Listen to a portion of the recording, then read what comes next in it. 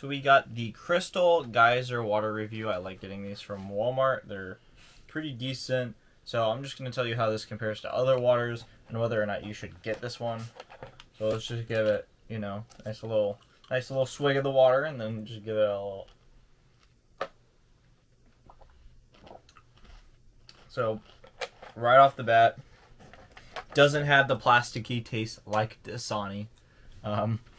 Not the acid in my taste. opinion, I think Dasani's the worst water ever. Dasani and Aquafina. This one tastes a lot better than like your branded water, so like your Publix branded water, or where it says like Publix, really Publix purified water, Walmart purified water. But it's spring water. It's yeah, it's a spring water. It's just, it feels. Or you taste the minerals that you're supposed to have. Yeah, it feels like it's a step up. It really just feels like it's a step up from that.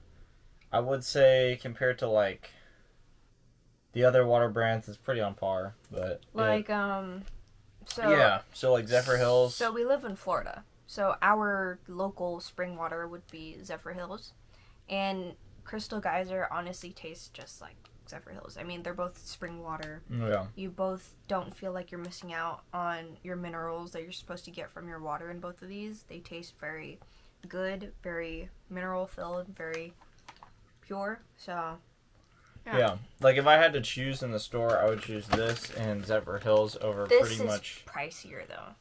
Over pretty much anything. So these two are our water branded go-tos.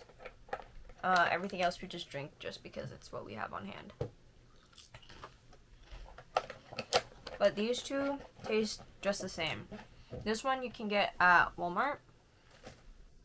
This one you can get any store, not just Walmart. So this one I feel like you can't get or see it at just any store. Yep. It's very specific. Definitely gotta go to Walmart for it. So thank you guys for watching. Really appreciate it.